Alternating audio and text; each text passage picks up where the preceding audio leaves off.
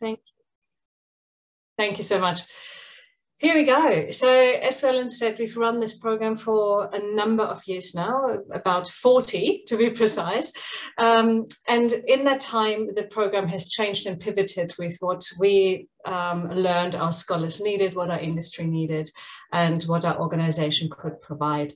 So the most recent pivot in our history has been brought on in part by COVID and in part by the changes that we've seen in our environment, the pressures that climate change is putting on our decisions and the way we operate in our industries, and also in what we hear from our scholars that is important to them.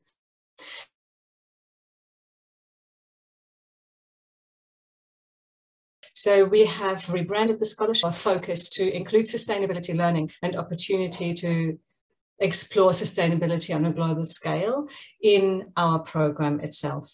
So the program, as we deliver it now as Global Footprint Scholarship, has 3 components. I'm just going to share with you my screen. Please let me know if you can't see this.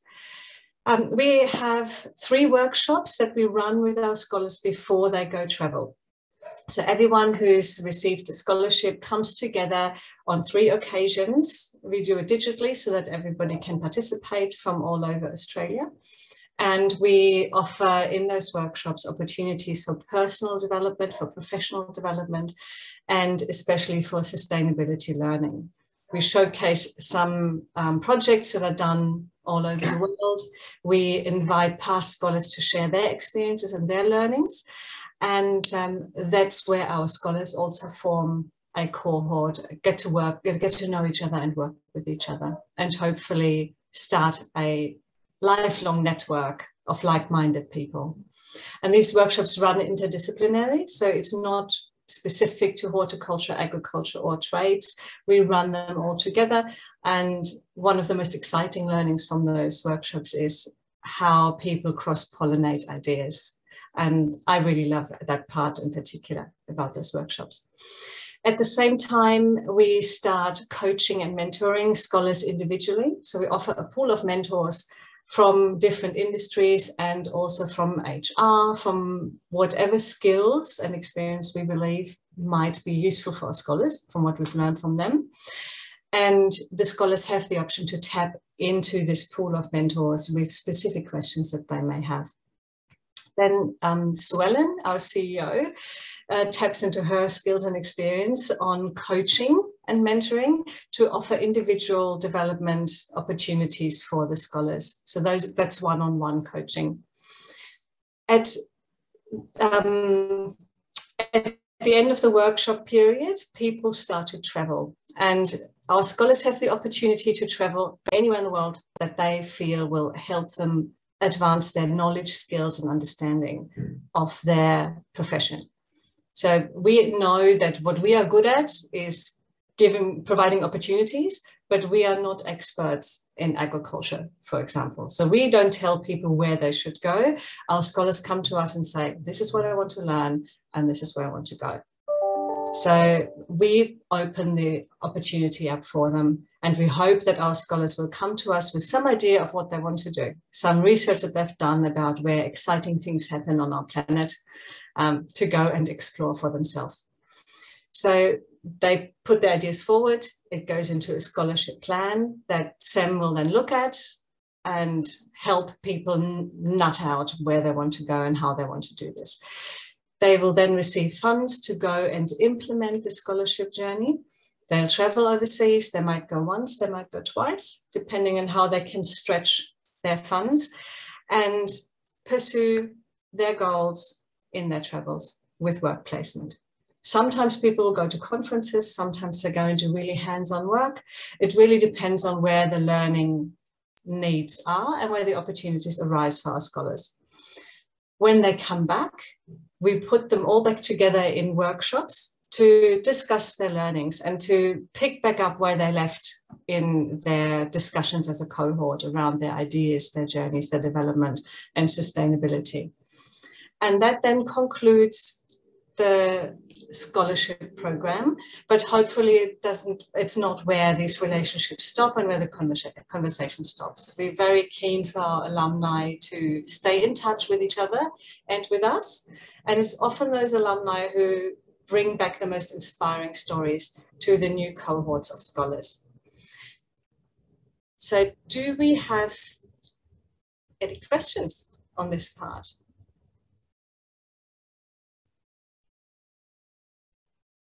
Yes, Alan?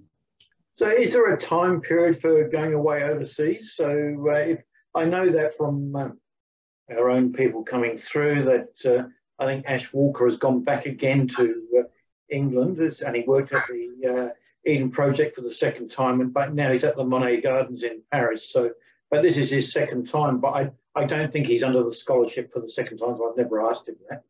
But is there a time period in which to achieve this working program overseas? Yeah. I'll just show you with you the next piece, which is exactly around the timelines. But to cap that off first, people usually go for about 2 months.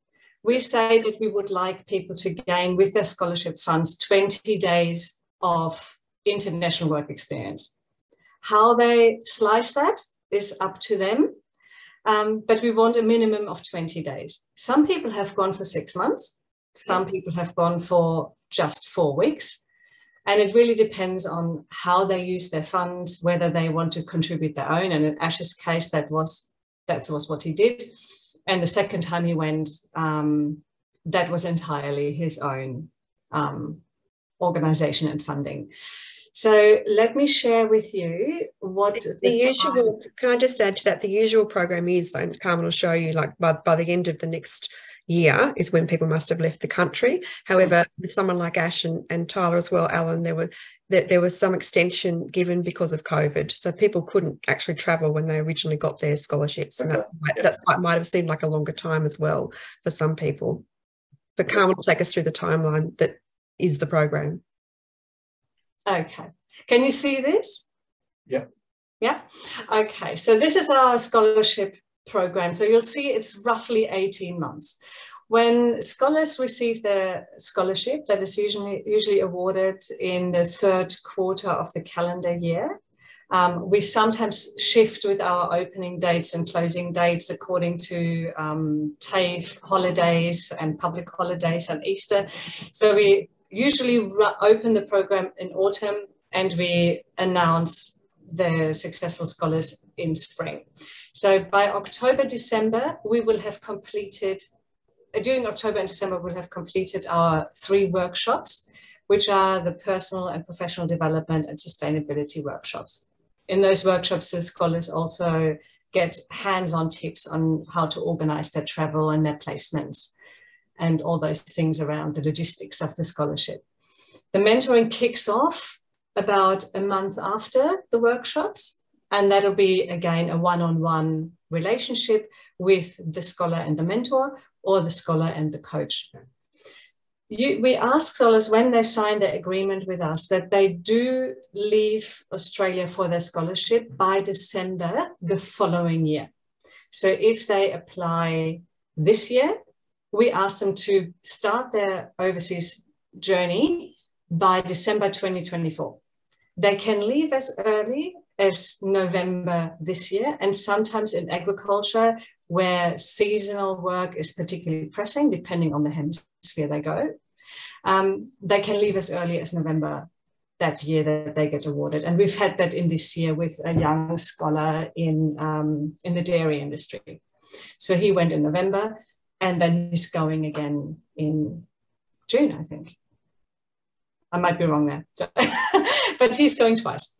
So they leave before the end of the following year.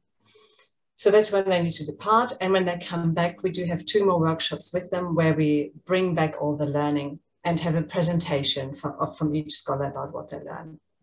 So at the moment, it says on my slide here, July, August. We might bring it forward a little bit so that they can share their learnings with people interested in applying during the next year cycle, so they can see what others have done. So that is roughly the time frame of the program, and we very much hope that at the end of it, by the time they've completed it, they become the mentors of the next cohort. So hopefully it becomes a cycle rather than a one-way timeline.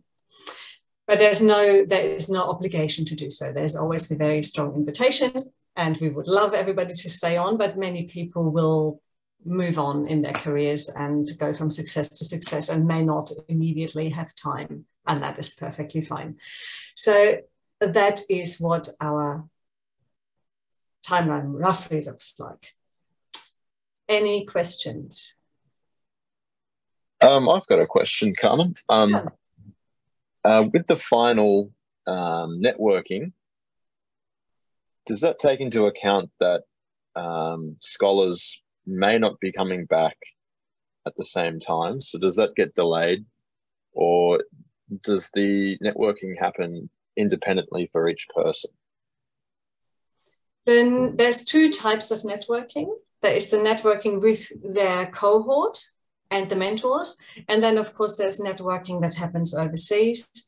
And then there's networking with the future cohorts. So what we usually aim for is that scholars who leave in December come back by June the following year, simply because of the financial year that we have dispersed all the funds that they are entitled to, and that they have completed their scholarship in that time. Usually they get their lump sum at the beginning to enable them to do all the travel and the work placements, and we retain $500 towards the end until they've completed their presentation and shared all their learning with everybody else. And for that to occur, we like it all to be completed by June. So there is, if they leave it to the last minute to leave the country on their scholarship, this year's intake will be leaving on the 31st of December, 2024. And we'd want them to have brought back their report by the 30th of June in 2025. So there is a very long time window already, but we really do hope that we've wrapped it up by then. So okay. And the networking, Nathan, I mean, I know it's written there at either end of that line, but it is actually something that we're promoting the whole way through the program. So it's networking with everybody internationally and, you know, within Australia, within the cohorts, external to the cohorts. It's about networking and building relationship across everyone that you meet. Yep. So very clear. Yes. Yeah, awesome. Anyone else?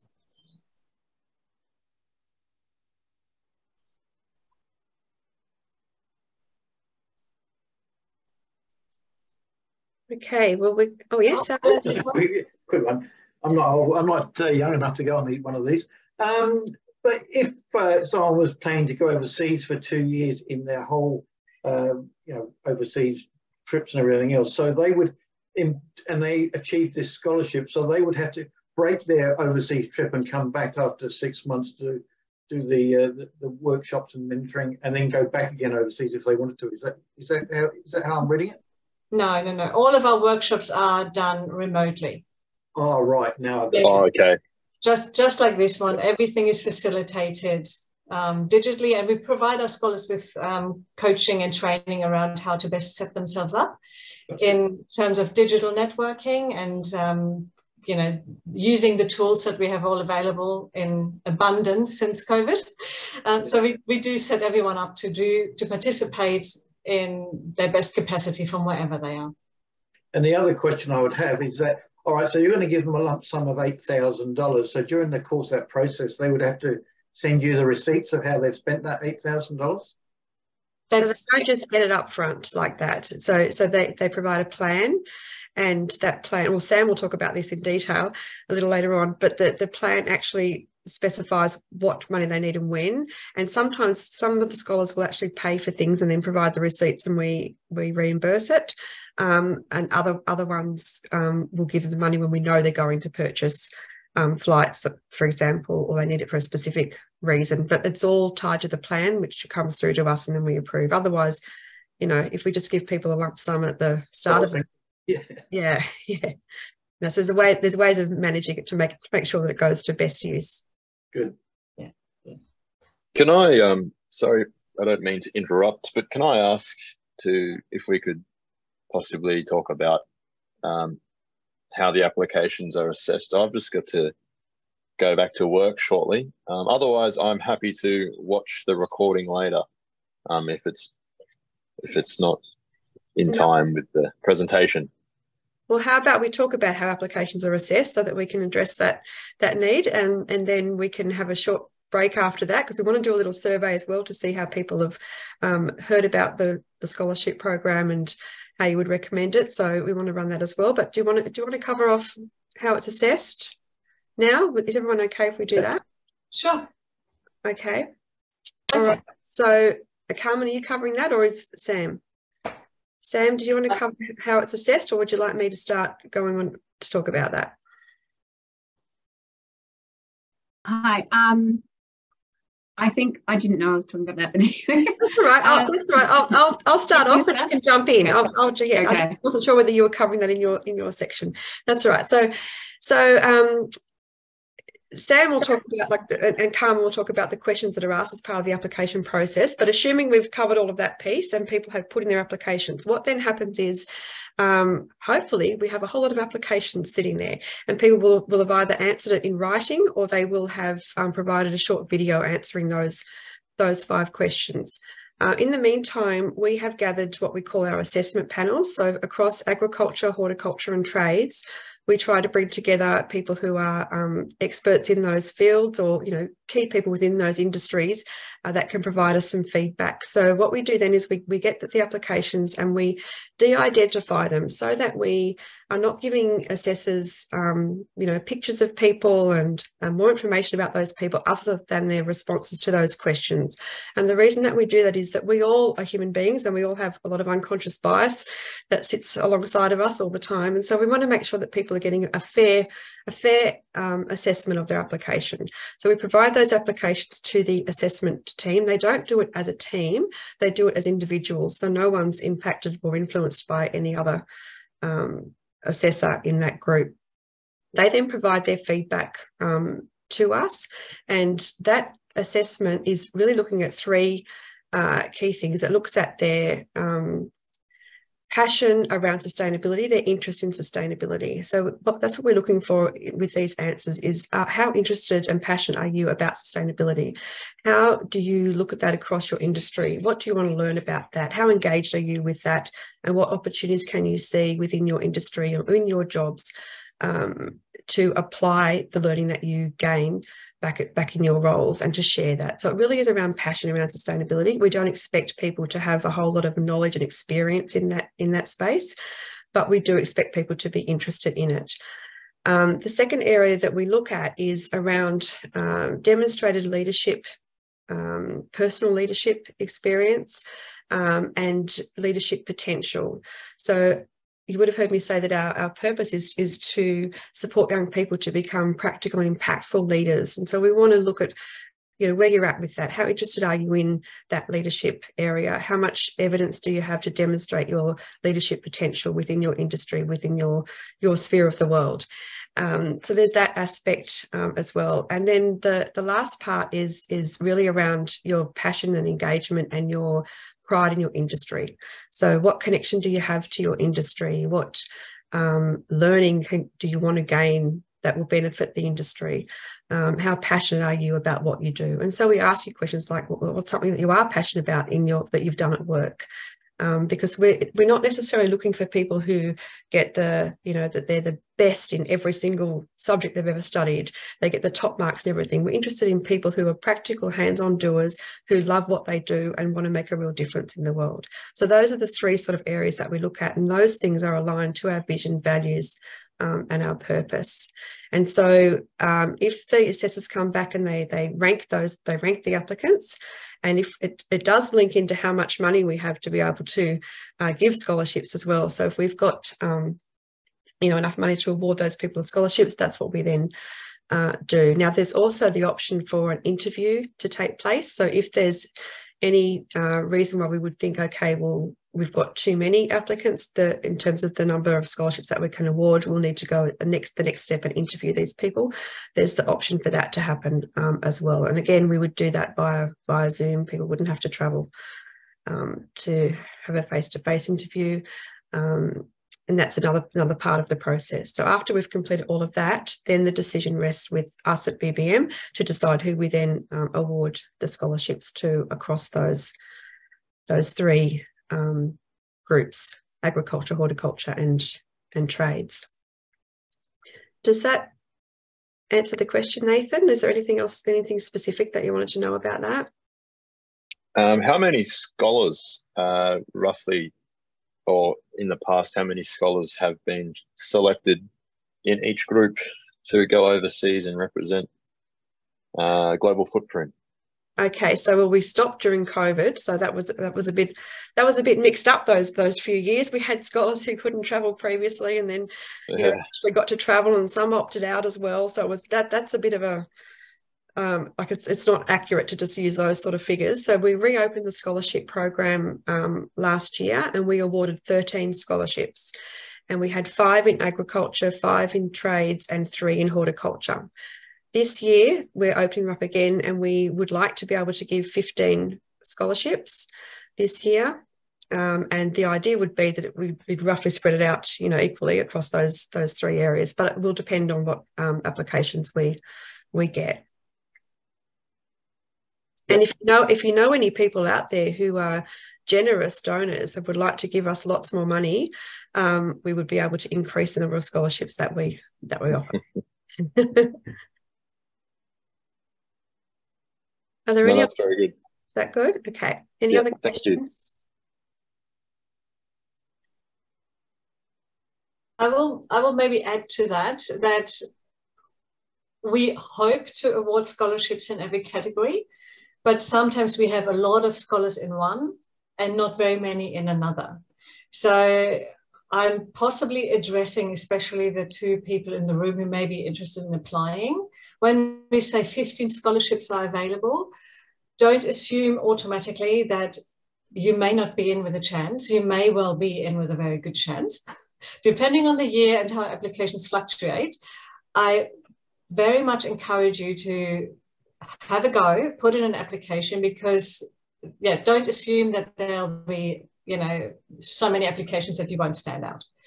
It really depends on how the year goes, and yes, please do apply. Don't be discouraged when you say 15 for all of Australia in your category. That may be well and truly enough to really stand out with your application. So have a go. Can I just ask that in the past, when you get the applications coming in, is there any preference to kind of more that, like in agriculture or horticulture or the trade? Is it usually across the board pretty well equal, or is there more preferences in agriculture, for example? Well, to be honest, I can't say, because I haven't been there to see all of that, except for the last year.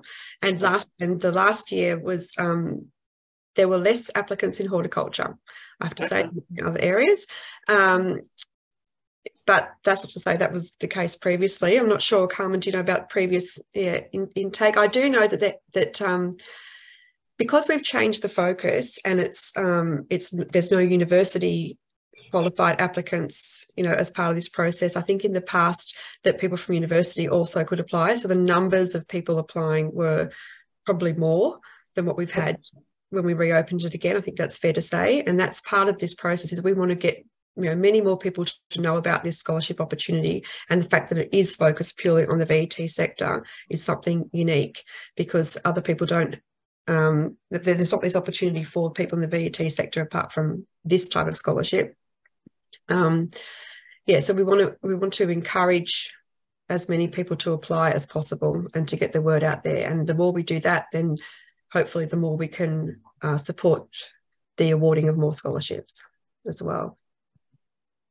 Yes, but there is no built-in bias in the program as to how many scholarships we award in the categories. So we hope to be able to, give awards to all the categories that we have. And yeah, so there's nothing predetermined that we say we do 3 of each or 4 of each. You know, we really hope to give scholarships to excellent applicants, and some years we may not get enough people in one category, and then we can give the scholarships to those in others.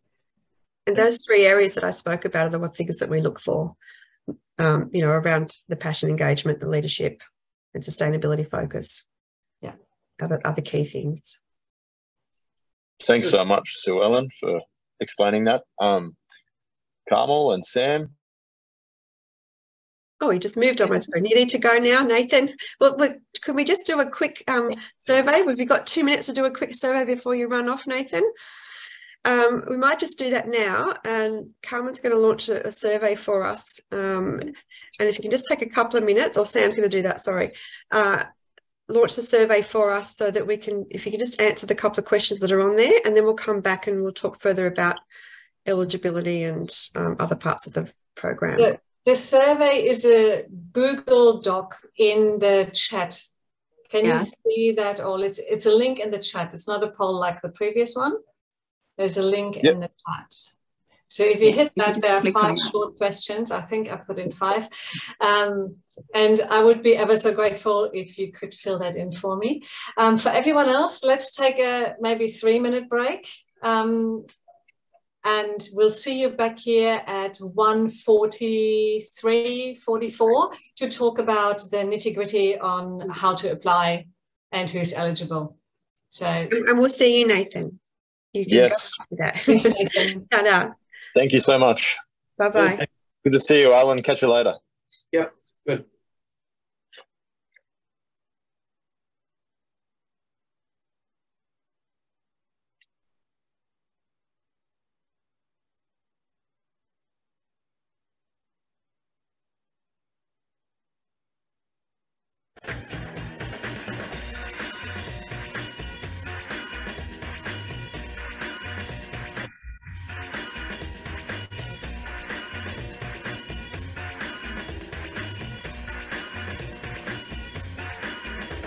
There's dancing behind movie scenes, behind the movie scene.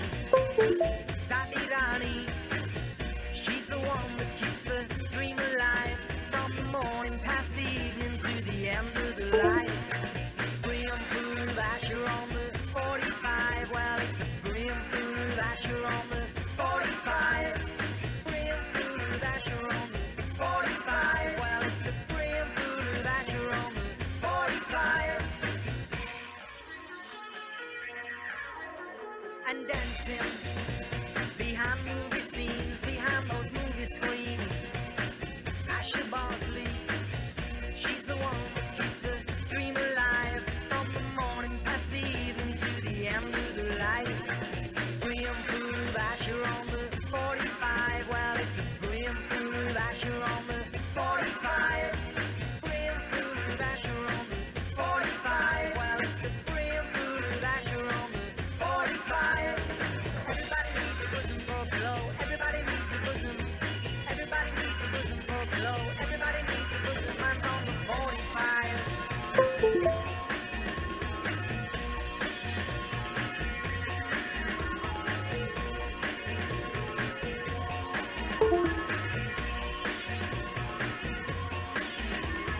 Singing, illuminate the main streets and the cinema aisles. We don't care about no government warning about that promotion of the simple life of the dams they're building. Brim through Asher on the 45. Well, it's a brim through Asher on the 45. Brim through Asher on the 45. Well, it's a brim through Asher on the 45. Everybody needs a bosom for a pillow. Everybody needs a bosom. Everybody needs a bosom for a pillow. Everybody needs a bosom. Everybody needs a bosom for a pillow.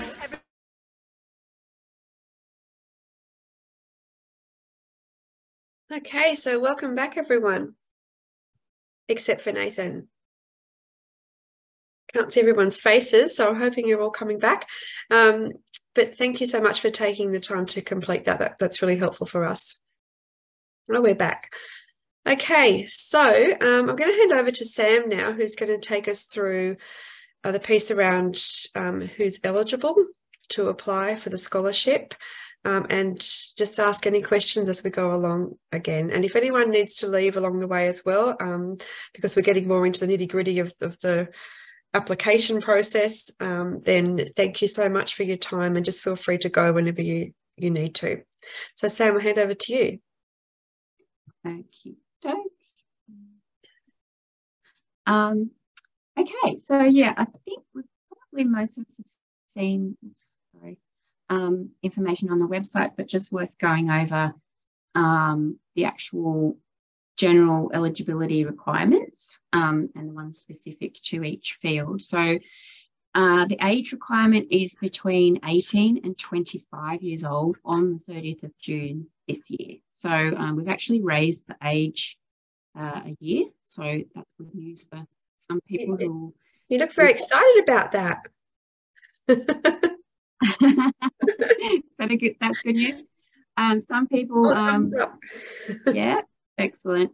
Yeah, so for a variety of reasons, we've added that extra year in. Also, you have to be an Australian citizen or a permanent resident. And you need to be able to, as discussed, leave Australia for your scholarship by the end of the following year, so the end of 2024. And you have to do 20 days. So in your plan, have your 20-day work experience or scholarship-related activities.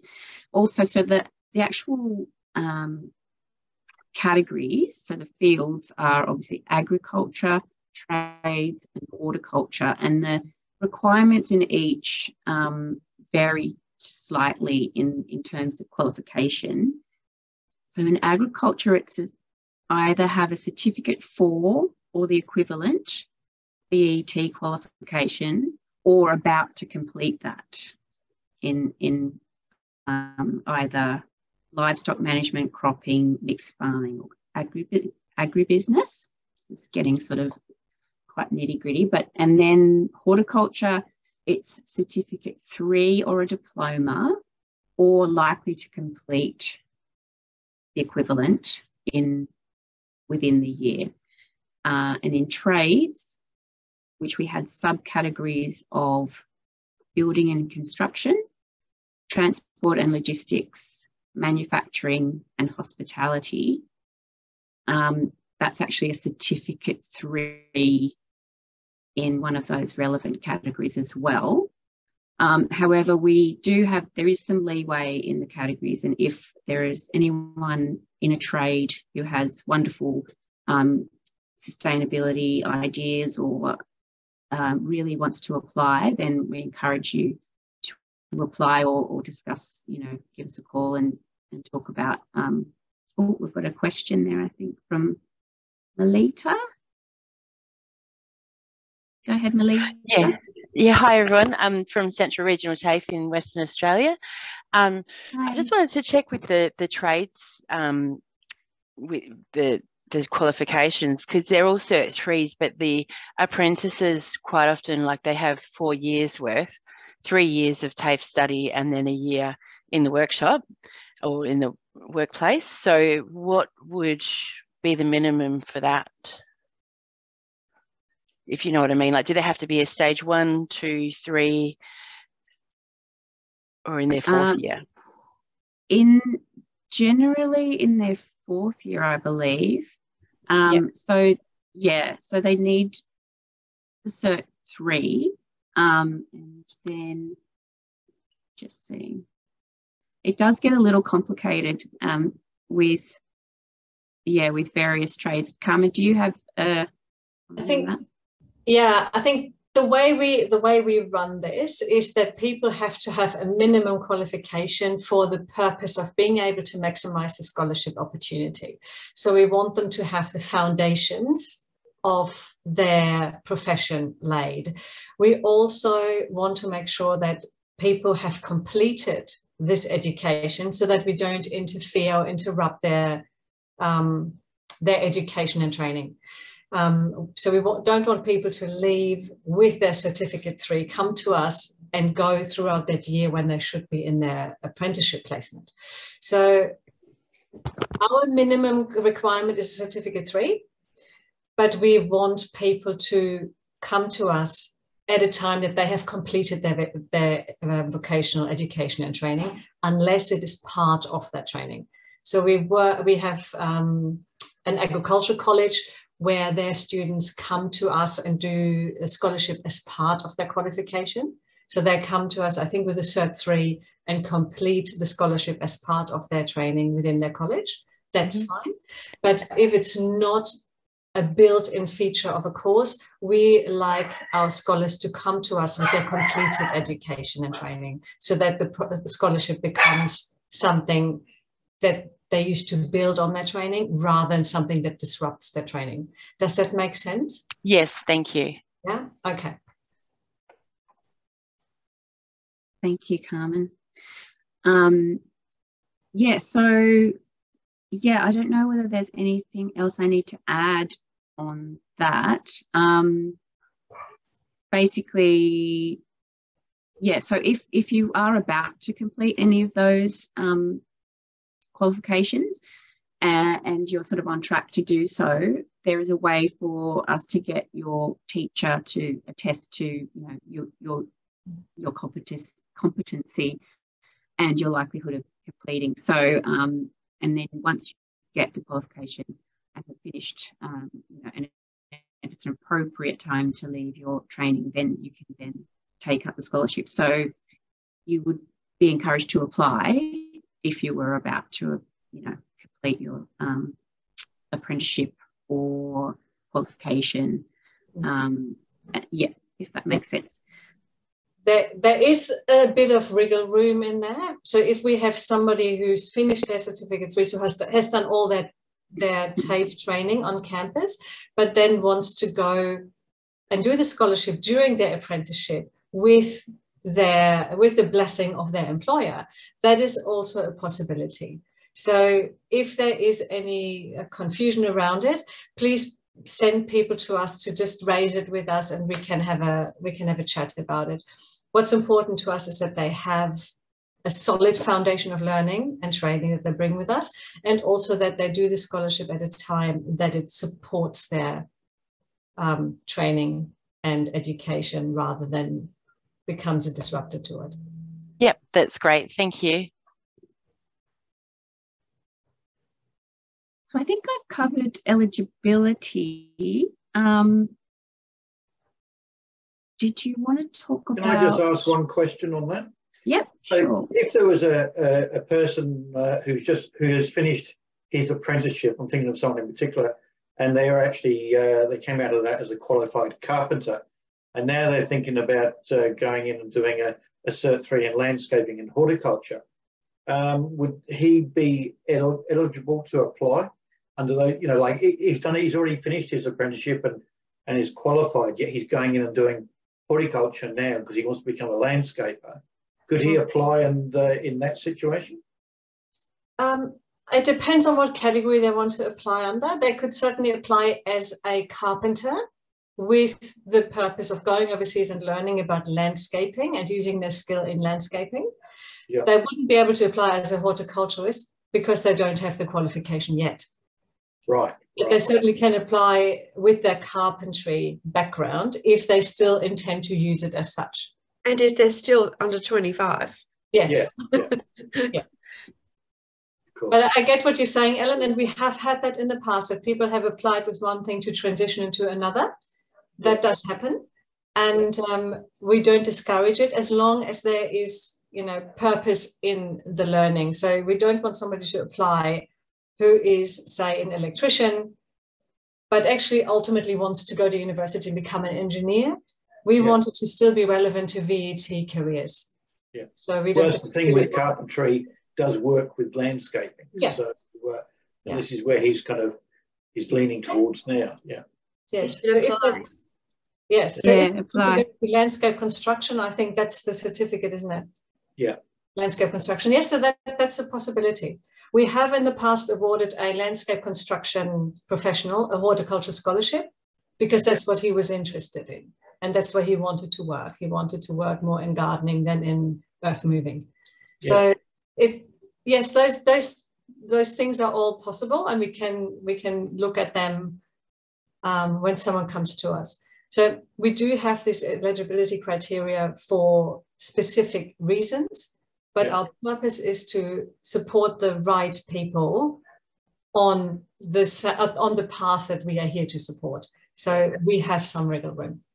All right, cool. No, I know he's just such an enthusiast on plants, even though he started life as a carpenter, and he now wants to kind of go across. So, and that's what he wants to, to end up achieving, type of thing, as a landscape. Combine both. That's cool. Yeah, well, look, and great for our industry. Great for our industry. So, yeah. Oh, I'll pass it on. Wonderful. Excellent. Are there any other questions on eligibility?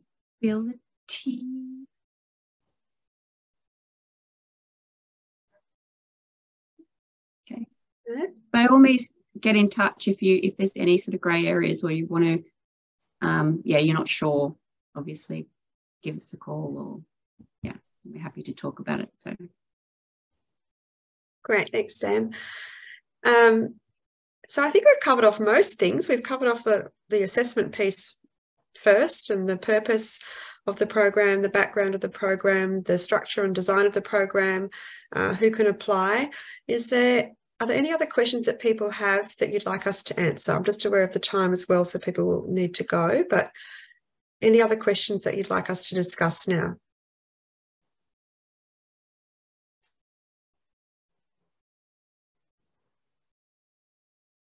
Melita. Yeah, hi. I had a couple of colleagues that were supposed to join as well. One of the things, they couldn't make it. So one of the things that we would kind of wanted to know from for us is like what kind of, so I think we would definitely have some students that might be interested in applying for something like that. So we kind of wanted to know how you would like us to promote it, like resources and stuff like that you could provide us to give out to our students. Right, so we have sent emails through with a whole lot of information about the scholarship. So if you haven't got that, we'll make sure that you get it. Yeah, no, I have got some of that, but I thought more in depth on our website or anything like that, if that was something that you wanted us to do. Oh, okay. It would be great if you could refer to us on your website and link it through to our website. That would be cool. All the information about the scholarships are on our website, obviously. So we just encourage you to make that available to people, and so that they know where to go and look for it. And of course, if you want to let them, if anyone wants to ring us and just have a chat about it, they're more than welcome to do that as well. Yep, fantastic. And Melita, do you have the link to all the resources, like the posters and the social posts? And yeah, I do have that. I've got everything open at the moment. So yeah, we just thought if there was something more that we could do as well to get the word out, then yeah, we'd be happy to help. Oh, that's wonderful. Thank you so much. So yes, however many what you can do, we appreciate, because we want to get the opportunity out to as many young people as we can. And we've never had a scholar from WA, so we'd love to. Oh, okay. Yep.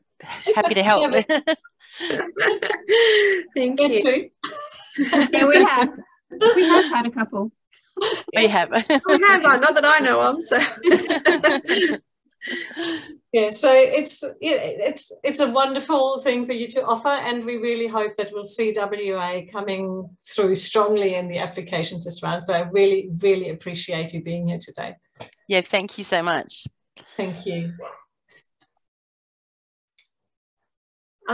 If there aren't any more questions on what we've covered already, I'll just say a couple of things about how to apply and the application and how to put in an application. So it's all on the website in a form. In the first round, we don't ask for any supporting evidence. So nobody needs to worry that by the 12th of June, they will have to have passports, birth certificates, qualifications scanned to upload. We're not asking for any of that in the first round. The first round is only answering the 5 questions, which are about passion for sustainability, passion for the industry, a little bit of an insight into what people know about the global happenings in their industry, things that they've seen in other countries, things that they've read about or seen. So we just want to gauge whether the person applying is really keen on what they do, love what they do what they love, and want to do more of it in a global picture. So that's what those 5 questions are here to capture. It's mostly about passion. So we encourage people to speak from the heart, share what they love with us so that we can get an idea whether they are the right kind of fit. There are 2 ways to answer these questions. The form has boxes where people can write, but there's also the opportunity to record a video or submit some photos. So what's required for that is just to upload it into the cloud, into whatever app is shareable, and then put the link into that box. So we encourage video, we encourage photos, we encourage whatever people feel like captures best who they are and what they want to bring to the program. Then that can all be prepared up front. So be encouraged to do that. Just write the questions out or record it all, get it all ready, and then copy and paste it into the form. Everybody can only submit 1 form. So best to prepare and then do it all when it's ready and submit that. Then just on that, Carmen, the questions are actually on the website as well. So you haven't got to go into the form just to get the questions. You can just see them on the website, so you can prepare from that first, like Carmen was saying. Yeah, that's correct.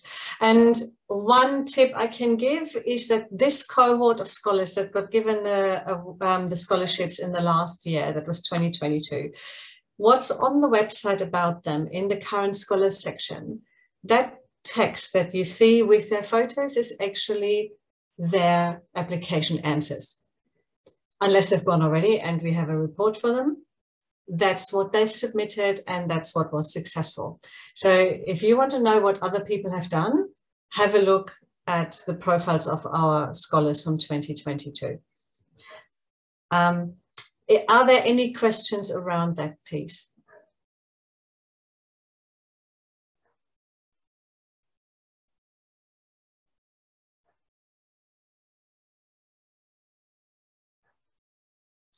Okay, then once you've submitted the form, what happens next is that it will get looked at by Sam to check whether the person is eligible. So we'll just do a first check on have they answered all the questions? Are they Australian citizens? So you have to enter some of your data, where you live, where you're from, and so on. So Sam makes sure that according to what they filled in, they're eligible, and then Sam will start asking for the supporting evidence. So everybody will have about 2 weeks to submit their information. And then once we have made sure that everybody who applied, who we think was eligible, actually is eligible, then these documents, then these answers go to the panel for assessment. None of the personal information goes, just the answers. And if you applied for horticulture, your application questions will go with everybody else's from horticulture to that horticulture pool of assessors. So they will look at each one of them, but non-identified. So there'll be no names, no ages, no locations where this came from. And the same goes for the other categories. And once the panel has decided they don't decide, actually. They read through it and they give us their feedback on each application. And then we ask them for their top 3. So that then comes back to us from each of the individual assessors.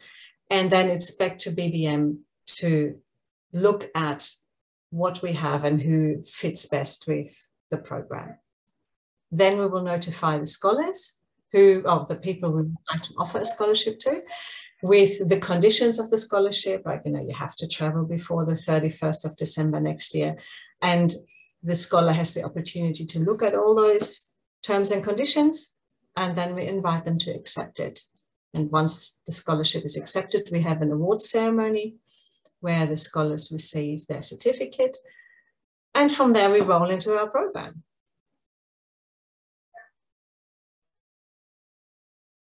Thanks, Carmen. Does anyone have any questions about that?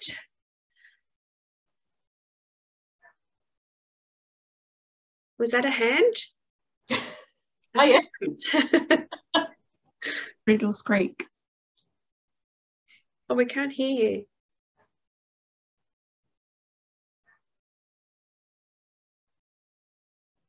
Type it in, okay.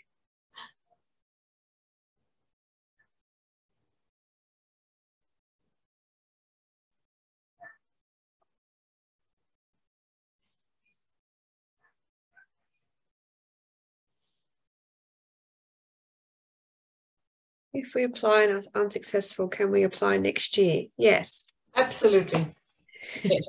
As long as you remain under the age of 26, on the 30th of June that year, you can reapply. And we currently have a scholar in Sweden at the moment who applied 1 year and was highly commended and reapplied and got the scholarship on the second attempt. Great. Any other questions?